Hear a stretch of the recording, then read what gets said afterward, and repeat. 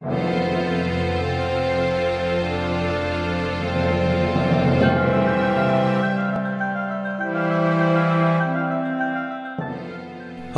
and welcome to episode 88 part 2 of Awesome Astronomy for October 2019.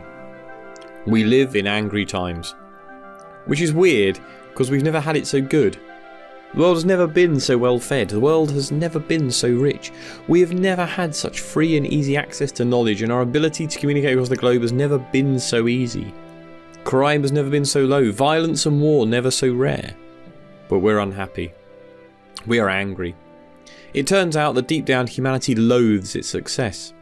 In our moment of triumph, as we reap the rewards of centuries of suffering, of backbreaking work, starvation, disease and exploitation, at the very moment when we should be starting to enjoy the fruits of our ancestors' dreams, we seem intent on trying to destroy it all in a fit of pure rage and hate.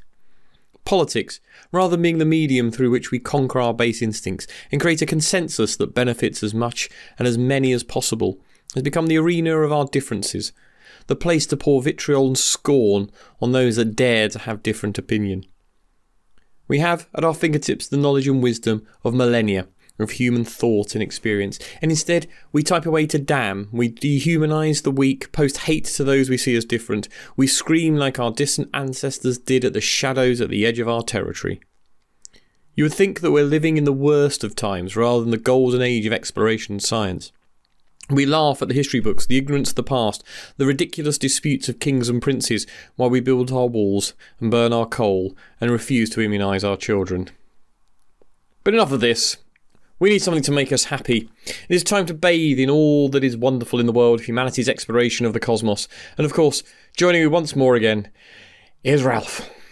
Aren't stars brilliant? Aren't they? Are that stars? You don't do Northern. No, I don't do Northern. No. Have we got out to chat about? Not much to chat about, really. It's only been, like, 5 minutes since we recorded the last one. Oh, yeah. We should chat about how good that was, or otherwise. Yeah, the last episode was excellent, I thought. And these dry roasted nuts that I've acquired in the 5-minute comfort break between episodes are actually rather nice. So this means that we can just spare listeners the tragedy of us banging on about ourselves and go straight into the news, can we? With a bit of luck, you'll get away with a short show this month, and especially if there's no Jen as well. Oh, especially. We love you, Jen.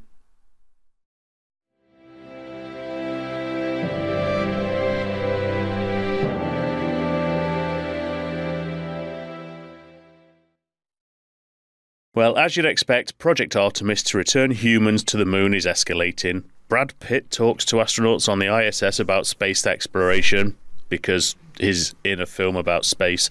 And Elon Musk's satellite constellation is causing ire in the Twitterverse, though we'll come on to that in the Q&A segment. So, Paul, do you want to kick us off with your picks in the space exploration news?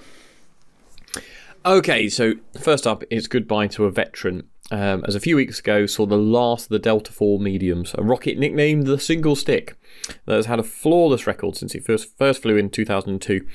22nd of August saw the last 4 medium take a USAF GPS satellite to orbit. This really signals the beginning of the end for a space dynasty that goes back to 1957 and the Thor intermediate range ballistic missile. The rocket launched in August, of course, bears very little resemblance to the Thor and Delta I, but it's been a constant journey of evolution since the 50s, and now we enter the last days of this series of rockets that's had a 95% reliability rate over all that time. I know, isn't that incredible? Since the 50s? Yeah, I mean, we're talking about Thor. I mean, Thor was a small nuclear missile that was I mean, the RAF actually used it for a while. Oh, right. Yeah, it was deployed in the UK under RAF control as well. So I imagine it's been sold all around the world then. Yeah, and then Delta I sort of came from it, and it's sort of the very first Deltas came from this Thor rocket. So is the Delta IV, is that a derivative of the Delta I? In a very long, roundabout way, the Delta IV is the sort of derivative of it, but it's kind of like your old grandma's broom. It's had 6 new heads and 3 new handles. It's the same broom, but but it has been this process of evolution in that actually there is ancestry in there, and there's there's DNA that runs through, and it's gone through this whole process. But 95% reliability over all that time is incredible, isn't it? That's incredible, isn't it? And it's been a workhorse for the space industry. But now ULA, United Launch, have 5 more Delta IV heavies, and that's it. Oh, end of the Delta, that whole series of rockets. I missed that. And then we enter the new era of Vulcan Centaur, which is ULA's new launcher. Which will have a reliability rate of 59% rather than 95%. Yeah, which will blow up like Ariane 5 did in its first launch. So actually, it's actually quite. I thought quite a big story. Actually, this was it is the end of an era. End of an era, exactly. So the next one is a bit of a mixed bag with India's moon mission. Oh, yeah. I know. So like Israel, just months before, our ISRO has found how hard the moon is, both figuratively and literally. With the failure of the Vikram lander. It appears failure occurred about 2.1 kilometres from the South Polar region surface. And as yet, we don't have confirmation of whether it actually just crashed, or was it landed but isn't communicating a la Beagle 2, or is it somewhere in between those sort of two stalls? But it wasn't all doomed, because the orbiter, where most of the science is, Chandrayaan-2, is in successful orbit and will run what will hopefully be a very useful science run from 100 kilometres above the moon. Now, I remember when is it Modi, the Indian Prime Minister? Yes. When he went over to mission control and he was having to console the flight director, he was just inconsolable. Oh. And there was so much outpouring of, not really venom, but kind of Schadenfreude almost on Twitter, with people saying it's embarrassing that he's crying. No. But you think about how much of your life you put into these missions, and how much pride there is for a new country in the not space race, but in terms of space exploration, and all the hopes of a nation that are on you. I'm not surprised at all that it was in tears. No, and I know, to borrow that phrase, the sort of toxic masculinity, this idea that men can't show emotion, that men can't be so kind of tied up and buy into something so emotionally that what they're supposed to do is be really stoic and go, oh well, damn thing, this guy is probably part of his life's work. And I know, I mean, Christ, why not? Yeah. I mean, don't get me wrong, if he started spontaneously blubbing next to me on the tube, I wouldn't be too keen on that. But no, but you're not under the the circumstances. You're not the president of India with an election to win. So I mean, you don't need to hug him. Yeah. But he says cynically, but also just why can't people like that be emotional sometimes? Scientists are not automatons. Men are allowed to be invested in things to the point where actually it does emotionally break you sometimes. As we know, bottling up emotions does not help anybody. No. And I thought that was great to see, that it was someone who really cared about this working. So yeah. Anyway, away from crybabies, what's next? Yeah. So last for me is a story that caused all sorts of controversy, however you want to say it. And this was the news, and we'll talk a little bit more about this later on, sort of in the QA. But this was the news that ESA announced that it moved one of its satellites, the Aeolus Earth Observation Satellite, to reduce the risk of collision with one of SpaceX's Starlink satellites. Yes, one of those 60 craft launched earlier this year, to the delight of so many astronomers. The story is a bit of a torturous one, with accusations, counter-accusations, fanboys and rumour bounding around. I had a field day. It was great on Twitter. I know you did. Oh, man, I was enjoying that. Just winding up SpaceX fanboys was just brilliant. And You are quite the troll, Paul. Oh, I have to say, I put on my troll hat that day because it was hilarious. Because they take it so friggin' seriously. Tweets from under the bridge. Oh God, it was that day. So I love a good troll hunt, but that day I was the troll. Oh man, I was waiting for them. They just appeared. It was like that scene in the the Z film, the Brad Pitt zombie movie one. You know, the zombies make that big column and come up the wall. No. World War Z. Oh, not seen that. Oh no! This big all the zombies kind of climb on each other, like there's thousands of them, make this big thing to try and go. And it was like that. The sort of SpaceX fanboys just appeared. I'm like over.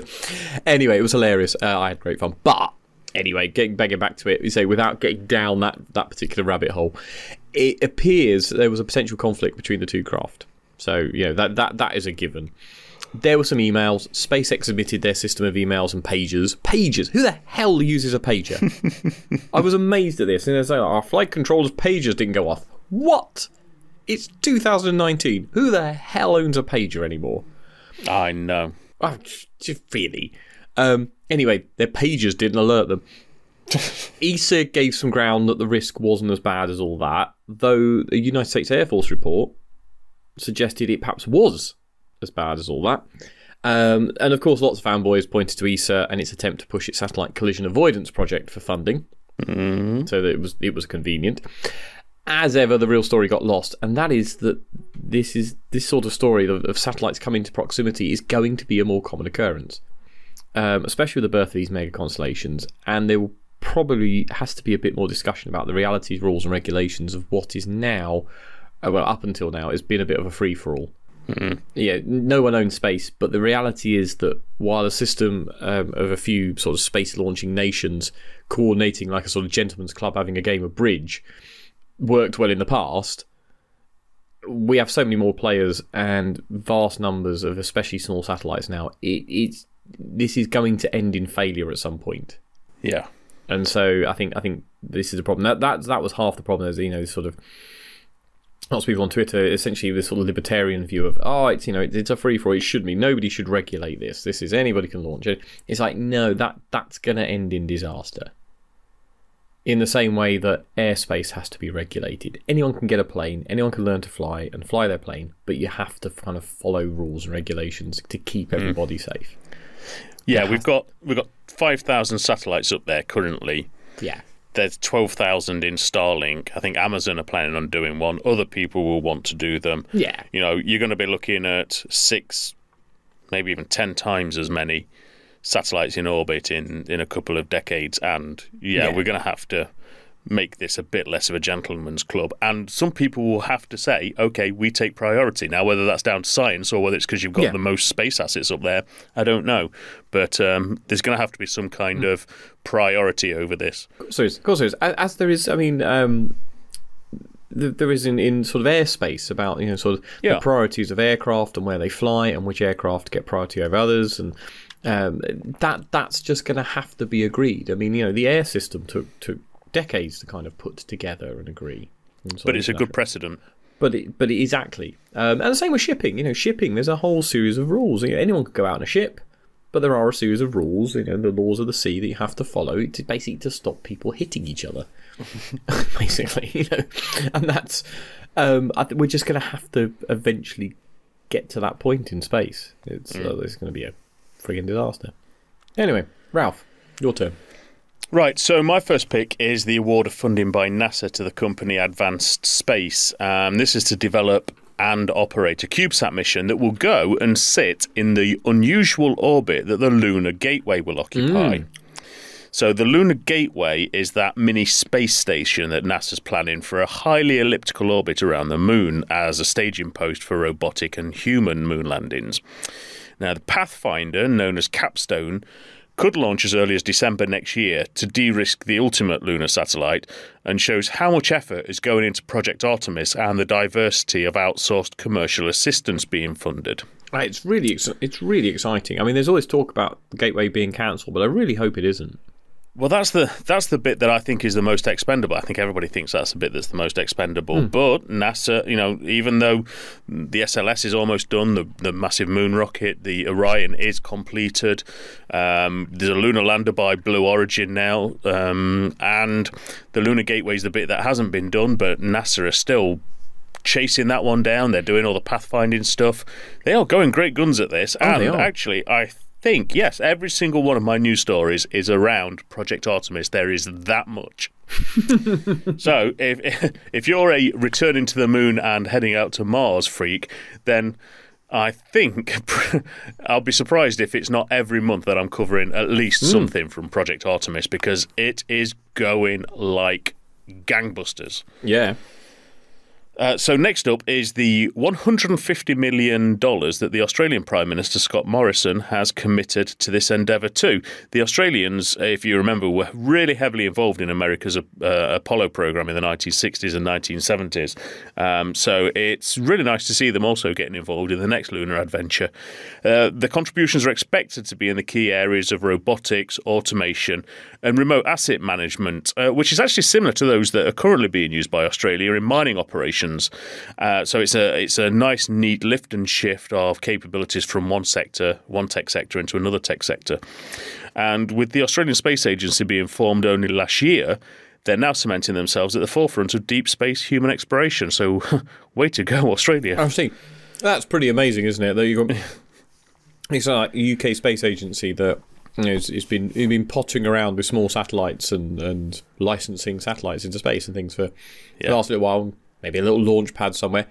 Australia gets there and go, right, yeah, we're going to the moon. We're going to the moon with the Americans. Yeah, let's just go. Well, I think that's because the Australian Space Agency is a space agency, whereas the UK Space Agency is a funding council and a bureaucracy. It's not, I wouldn't say it's remotely a space agency. No, there is an argument that actually, because it is essentially almost like an office within a ministry, isn't it? Yeah, I mean, it's no surprise that it's located with all the rest of the research councils that fund science. It's largely, I suppose it is a section of business, enterprise, industry and skills, or whatever they're called. It's largely about boosting British industry in space, isn't it? It's about providing the way and the expertise for satellites and building that satellite market, rather than actually being an active space exploration agency. Yeah, absolutely. Anyway, that's my rant. And I agree.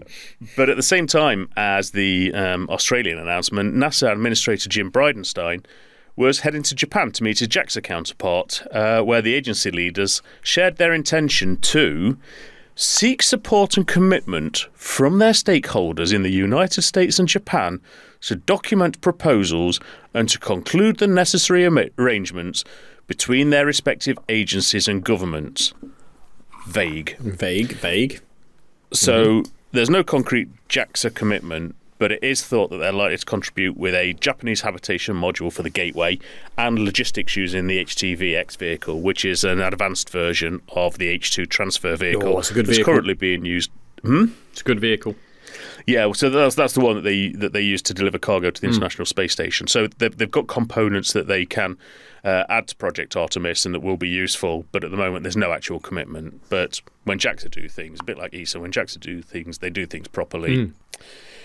And in a declaration of intent, as well as a critical step forward in Project Artemis, NASA have placed an initial order of 3 Orion spacecraft for $2.7 billion for the first 3 crewed moon landings, Artemis 3, Artemis 4 and Artemis 5. They're just so exciting. They've got the names. I know. It's like, Yeah. Then they plan to buy 3 more Orion spacecraft for Artemis 6, 7 and 8 in 2022 for $1.9 billion, with the option for up to 6 more Orion spacecraft being bought all the way through to September 2030. I know. It's happening. It's happening. It's happening.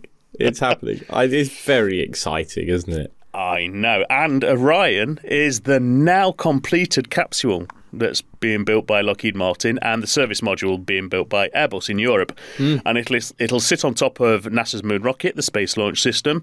Now, unlike the Apollo capsule, Orion will take 4 astronauts to the moon and are also designed to be reusable, unless that's changed. But I think it's still a reusable capsule. So 6 or 12 Orion capsules are making quite the commitment to continued lunar and deep space exploration if they can be used more than once. Well, this is what I was really interested in, that they've ordered so many. Yeah. They're potentially ordering. Why not test them being reused? No, they're potentially ordering up to 12 of these things. Yeah, which if they can be used only 3 times, then yeah, that's 36 missions potentially. Yeah, exactly. This is really interesting because I wonder how reuse. I've not actually looked into it of late, like how reusable Orion is, because it was always stated it was going to be a sort of a space shuttle capsule essentially in terms of it's like kind of you could keep reusing the thing. But it's fascinating. They've ordered up to 12 of them. That's a huge commitment. But yeah, it's very exciting. And then are we going to be talking about Artemis 3 being that mission? When we talk about Apollo 11, there'd be Apollo 11, it'd be Artemis 3. So exciting. I can't wait. Can't wait. And it's not long. It is not. So they're talking the first, 2021 for Artemis 1 to go around the moon uncrewed with a whole load of cameras, and I think they're taking cubesats up, aren't they? About 10 experiments on cubesats. 2 was... Are they talking about... It was 22, or they moved it to 23 now? For their first... Crewed. Human-sized lunar. Yeah, for basically essentially what's going to be Apollo 8. Yeah. Is Artemis 2, isn't it? Yes. And Artemis 3 will be the first lunar landing, so analogous to Apollo 11. But presumably all 4 astronauts will go to the surface with an automated service module. I don't know. I don't know. Or will it be 3 to the surface and 1 up? You wouldn't want to be that guy when it is automated. Or it could be automated. Could be. Yeah, but you wouldn't want to be that guy on the ground when you could have been sat there going, well, if only I'd have been up in the shuttle, it would have been alright. That wasn't particularly eloquent, was it? When you're on the surface of the moon in that tin can going, can you hear air escaping somewhere? Can somebody just push a pencil in the back of the reset button on the... So for the main story this month, we're going to turn our attention to everyone's favourite Marmite evil genius, Elon Musk, and the advances being made by SpaceX. So Paul, what's the little tinker been up to recently? Well, this is in a way, I don't think anyone quite knows what exactly is going on. But it's being done at pace. But it's been done at pace. So we've got multiple spaceships being built. So we've got... He basically announced a few months ago that to get things moving, to try and innovate and things, he basically set up an internal competition to build the same spacecraft but in 2 different places. So he's got 2 teams competing to build the Starship. It makes sense. Yeah, which is incredible. So I mean, it shows the kind of level of thinking of this company. There's all these sorts of amazing things. He went, do you know what? How are we going to innovate? Let's innovate within ourselves. Let's actually have two different places across America building essentially the same spacecraft and see what happens. And they're coming together. And then in the meantime, we've then got Starhopper. Yeah. Which is the sort of test rig for both of these Starship platforms. And this is all kind of... Now, SpaceX are annoying the hell out of me with different names for different components as well as developing different things individually. So I'm really losing track of what hardware is what with all these different names. But essentially, this is all components that will come together to be... I think it's called Starship, what used to be the old BFR or Big Falcon rocket. So this is that big platform that's like bigger than the Saturn V, able to take off and land in the same configuration, but also has a giant capsule at the front that can hold up to 100 people to take them to colonize Mars. Sounds mad, but watch the videos. It's quite impressive if he manages to pull it off. Oh, I mean... So the Starhopper test was incredible. It was. I mean, that's kind of like a small prototype version of that top segment, isn't it? Yeah. That will eventually carry the 100 people. What was amazing was this, it's this big four-legged thing, which is huge. I mean, it's a big thing.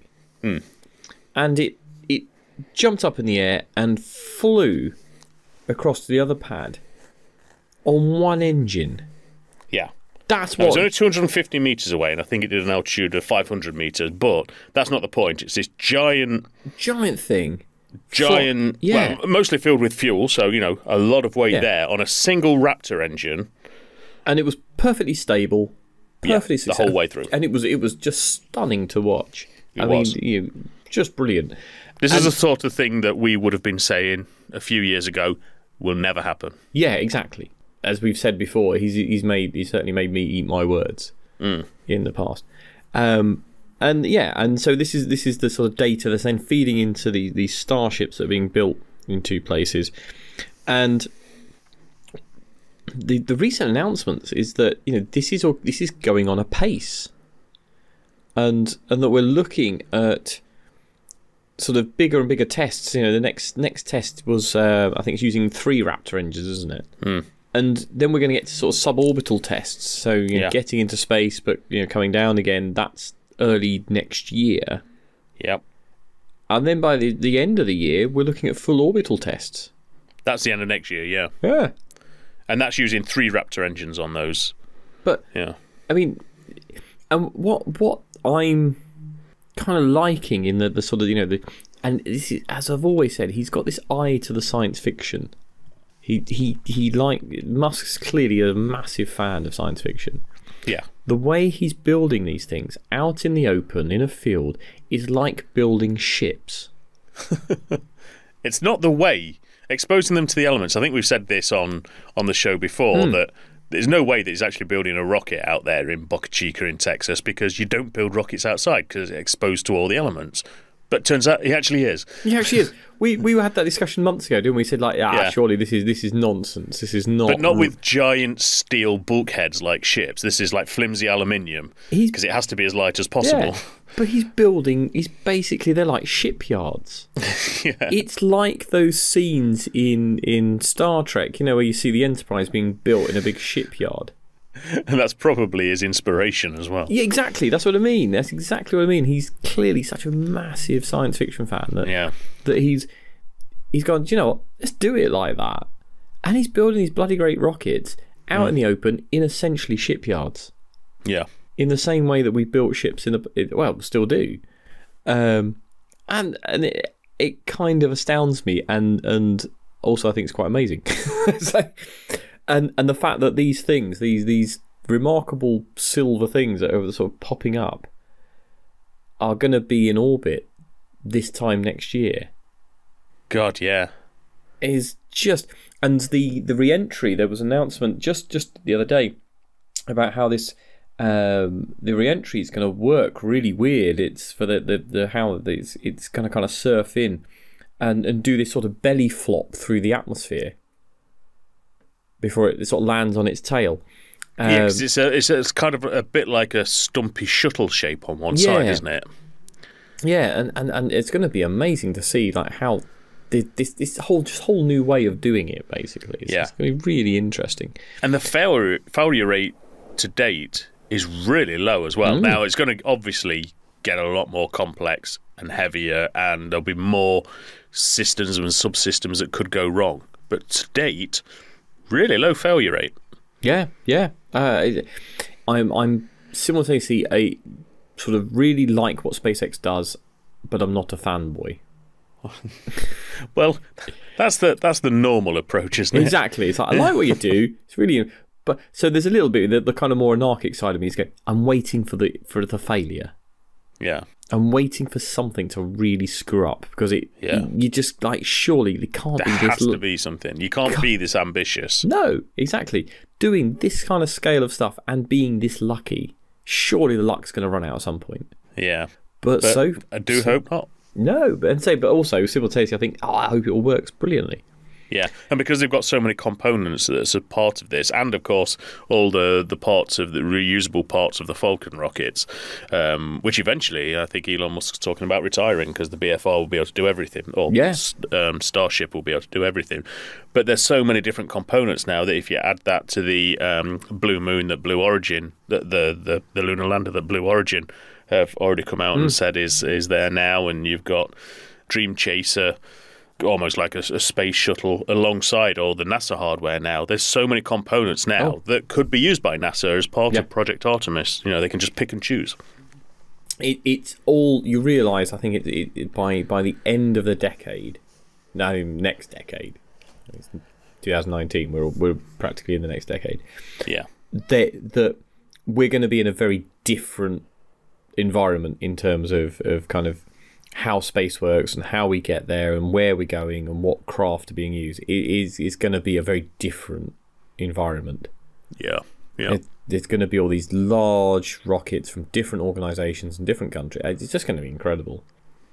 It's that feast or famine thing. We've gone from like the Soyuz and some old like we were talking about earlier, 60s hardware, Delta 4 and things. That suddenly we're talking about stuff that's built like a shipyard and is this kind of, I think almost treated like ships.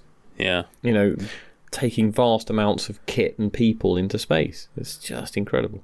Well, we have earned it. I mean, we have gone through a real famine in our lifetimes. Nothing with the excitement of moon landings and reaching out. It's all been suborbital stuff. Now, the shuttle was an amazing feat of engineering, as is the International Space Station, but they're just not glory, and they're not reaching out into the further frontiers that we were all promised since Apollo. Where's my damn hoverboard? Yeah, exactly. Yeah, where are my self-tying trainers? And exactly. Yeah, completely.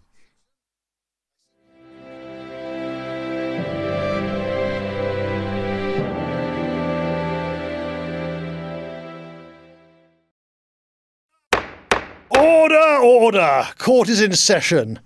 I see we have 2 space programs on today's docket. Mr. Hill, you'll be representing your client, the ISS? That's the International Space Station, if you please, my lord. Obliged. And Mr. Wilkins, you'll be representing your client, the Pioneer program. I will, my lord. Very well. Mr. Hill, please proceed with your opening statement in defence of the International Space Station. My lord, thank you. The International Space Station. The International Space Station is one of humanity's greatest achievements. I say this because it isn't Apollo, which might sound like a ridiculous statement. But what I mean is that this is the longest human-based mission ever. We look at Apollo, we look at the moon landings, and rightly they are considered one of the greatest achievements of humanity. But they were short-term. They were missions designed to achieve the goal of putting someone on the moon and returning them to Earth. The International Space Station has provided us with the longest human presence in space. There have been humans living in space since November 2000. There have been continuous human presence in Earth orbit for almost 19 years. The figures of what the ISS is and how it was put together are beyond the scope of most space missions. It cost $150 billion. There are, right now, 23 space centres around the globe directly involved in this mission. There have been 236 astronauts visiting the space station from 18 different countries. When we put the treaty together in 1988, no one could have conceived of the breadth and depth that this space station would provide in terms of international relations and the science and the output. This space station weighs 419,000 kilograms. It is the largest human object in space. It took almost 100 rocket launches to put it into space. It took 159 spacewalks to put together and took over 1,000 hours of EVA. This space station has taught us how to build and how to live in space. Apollo was a weekend away. The ISS has shown us how we can get back to the moon and how we can get to Mars and live in space for the long term. The science output has been dramatic.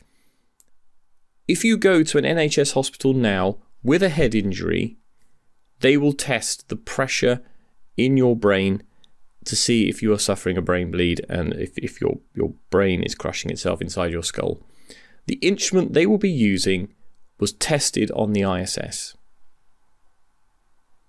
So not only has this space station taught us how to live in space, not only does this space station provide us with the longest human presence in space, not only has it provided the greatest experience in EVA and space construction, all the skills we need to get to other worlds, it is also saving lives on Earth right now. This space station can hold up to 9 people. It has an acre of solar panels, the largest solar panels ever constructed. It can dock simultaneously 6 spacecraft. This space station has taught us more about space, more about spacecraft, more about the endurance of humanity than any other space mission in history. It gets overlooked because it's not landing on the moon. It's not flying a spacecraft around Jupiter. It's sitting in Earth orbit. It's just 250 miles above our head. But the achievement of the ISS is to allow humanity to expand off of the surface of the Earth and to live in space and go beyond our home. And that is why the ISS is one of humanity's greatest achievements and should be celebrated as one of our greatest missions. I thank you. Thank you for that impassioned speech, Mr. Hill. Mr. Wilkins. Obliged, my lord. Ladies and gentlemen of the jury, the Pioneer programme was so impressive that it proved the ground for many of the capabilities, systems and manoeuvres that every orbital and deep space spacecraft rely on today. Before an integrated circuit or a modem was ever invented, they proved the way for lunar flybys, lunar orbiters, Venus orbiters and descent probes. Not with Gemini or Apollo technology, that was developed from Pioneer engineering and lessons learnt. To put it into stark perspective, the earliest Pioneer missions were attempts to achieve Earth's escape velocity simply to show it was feasible, and then to study the Moon and Venus. Pioneer was the first of NASA's space programs. So early was this program that it began under the control of NASA's predecessor, the NACA. The first Pioneer mission was launched in 1958. The designs and technology development began in the early 1950s, less than 10 years after World War II. Impressive as this is, the world knows Pioneer because of Pioneer 10 and Pioneer 11, which built on the earlier Pioneer missions to reach further into the solar system than was even thought possible.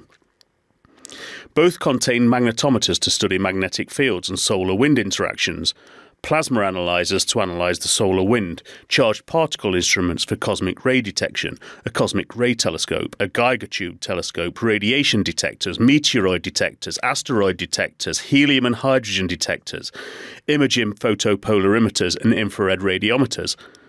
These don't sound like they're just going to test the conditions in space or drop probes into Venus. They weren't. Pioneer 10 was the first spacecraft to traverse the asteroid belt. It performed the first flyby of Jupiter and revealed the storms, huge magnetic fields and radiation, and images of Io, Callisto, Ganymede and Europa. Then it proved the concept of a slingshot to fling itself out of the solar system.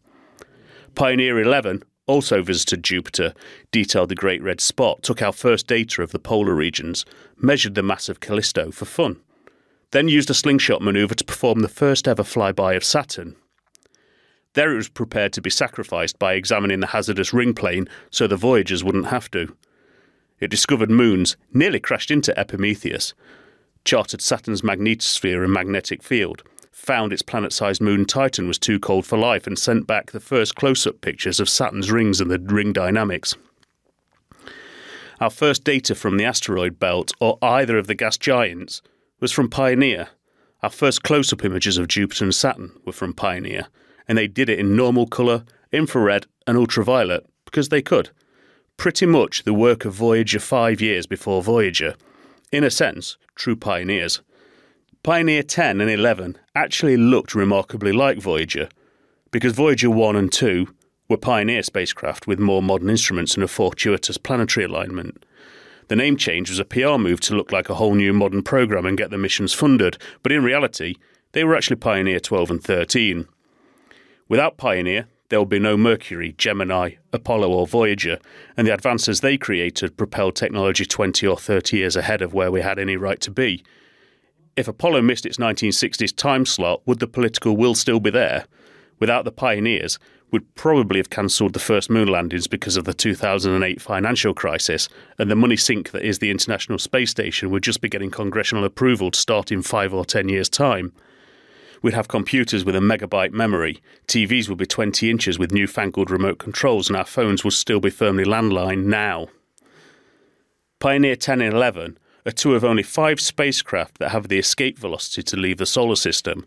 Pioneer 10 will continue in the direction of Aldebaran, and Pioneer 11 will continue towards Messier 26, both with the first gold discs that Carl Sagan added to a spacecraft. Thank you, Mr. Wilkins. I must say that after Mr. Hill's testimony, I was already leaning towards the ISS. Clearly, the International Space Station has provided a great deal to the knowledge of humankind, allowing our human pioneers to go forward and make great discoveries to advance science and advance space exploration.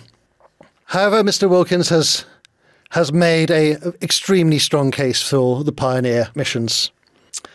I think, on the whole, Pioneer has enabled much of what has gone before, much in the same way as early scientists have enabled modern-day scientists to stand on their shoulders and go forth, making more and more discoveries. Without the Pioneer program, none of that would have been possible, and we would be much worse off for it. So it is the decision of this court that the Pioneer program is the better of the two programs. I think that's the right decision after those arguments. Me too. Of course it is. I'm the judge. Yeah. Court is adjourned. Bitches.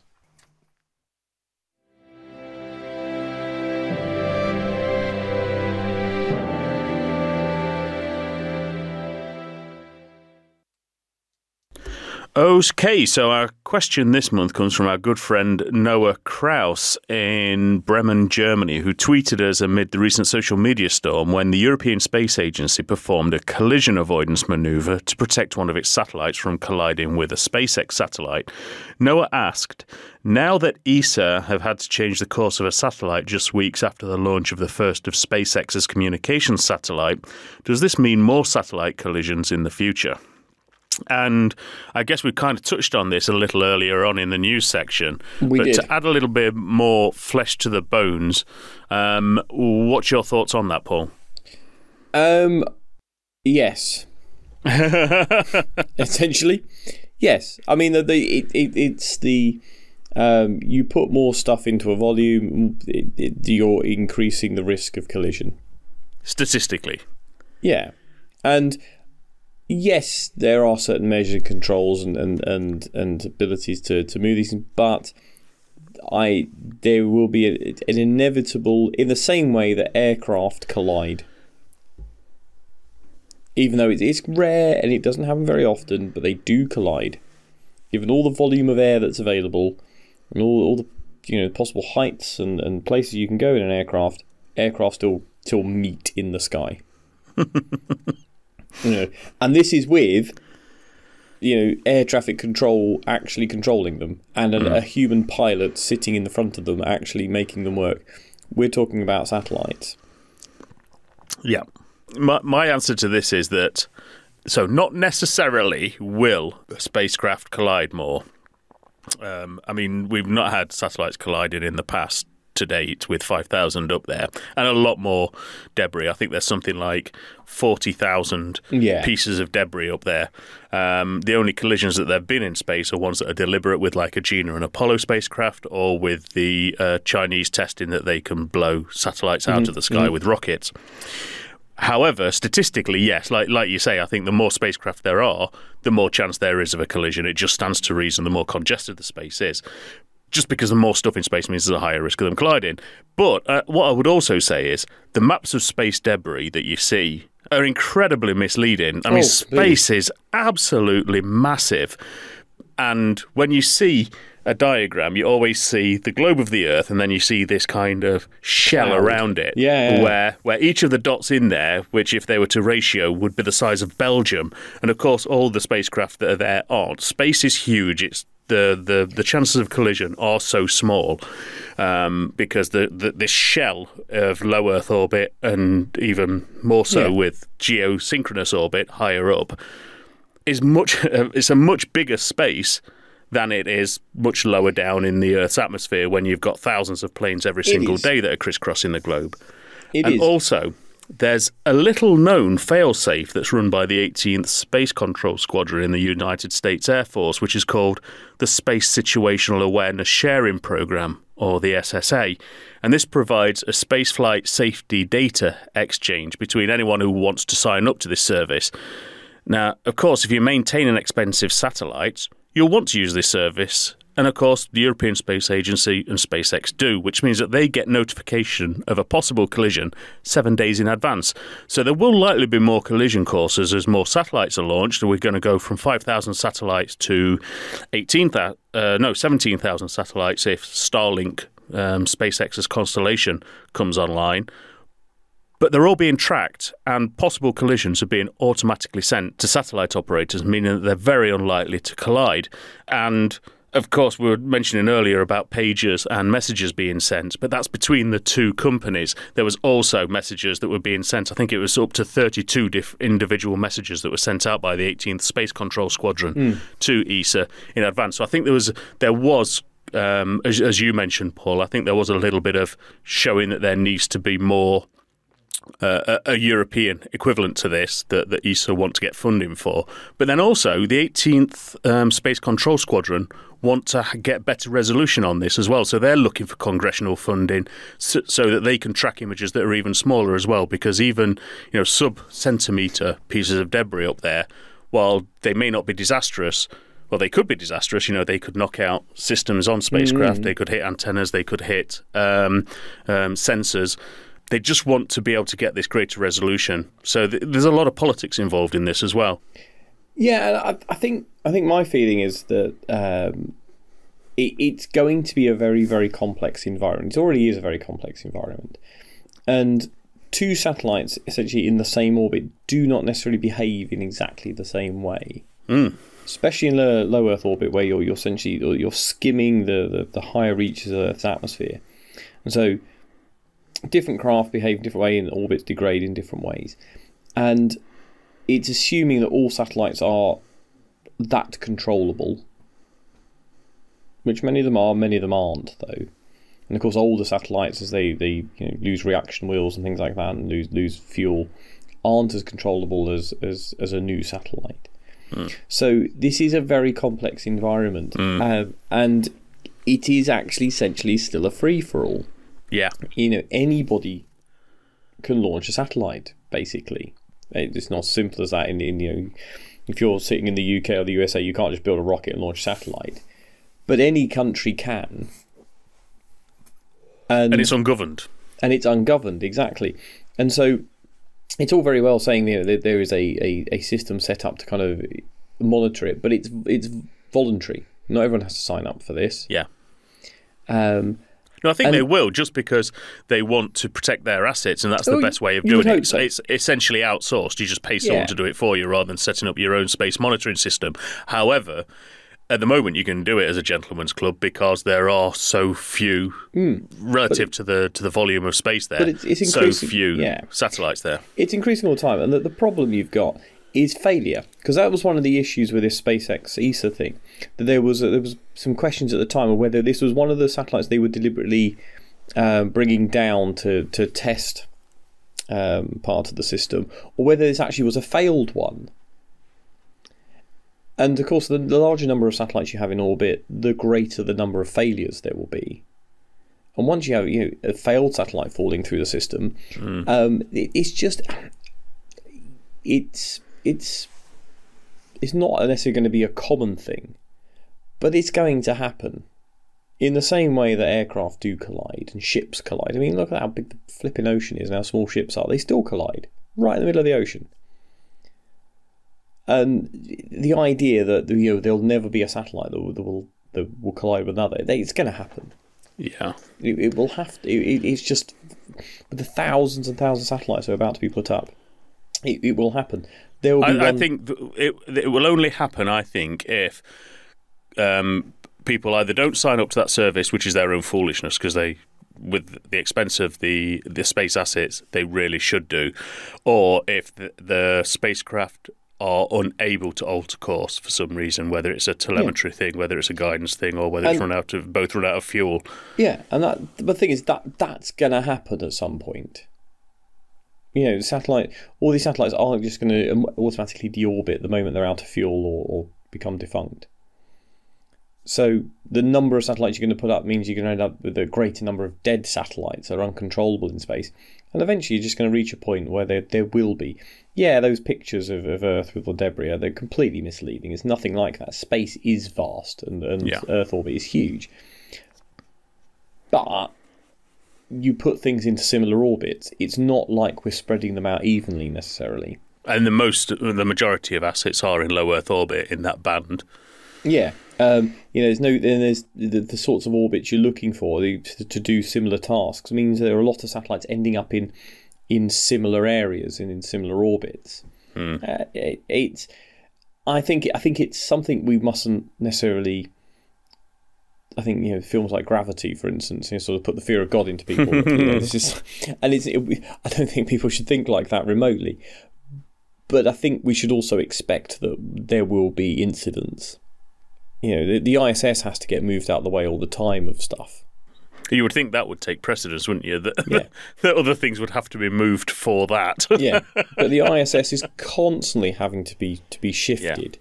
Mostly because of debris that's there. Because of debris and things like that, which means it's there. It's going to happen. It's going to happen at some point. So, yeah, statistically, it's more likely, but I don't think it's going to be something that happens every week. Yeah. And I just want to give a thanks to Lauren Grush of the Verge website and Dustin Roof from the Galaxy Rise podcast for their investigations and sharing of info from the 18th Space Control Squadron, because I wasn't aware of that. So that was good to know that there is that kind of backstop there. Thanks, guys. Cool.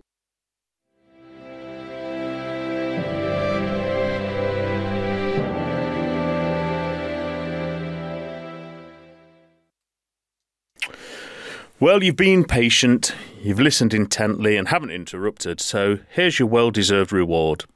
We'll shut up and let you get back to impeachment, international corruption, unlawful parliaments and climate denial. You're a strange species. But that's all for this month. We'll be back on the 1st of November with our first offering of each month, our astronomy-based show. And if you want to get in touch, you can find us on Twitter at AwesomeAstroPod. And you can get hold of the show by email at theshow@awesomeastronomy.com. And I would urge you to do that. Get in touch with us. We kind of like you. Aww. So until next time, it's goodbye from Cydonia Base.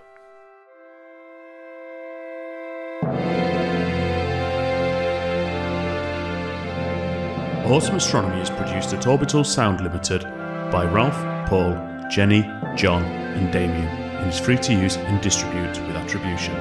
We promote general science, astronomy, space science and rational thinking with more resources on our website at awesomeastronomy.com. If you want us to read your comments out on the show, send us your views, opinions, questions or critiques to the show at awesomeastronomy.com. Tweet us at awesomeastropod or give the Awesome Astronomy Facebook page a like and leave your comments there. Thanks for listening, and from Cydonia Base, end of transmission.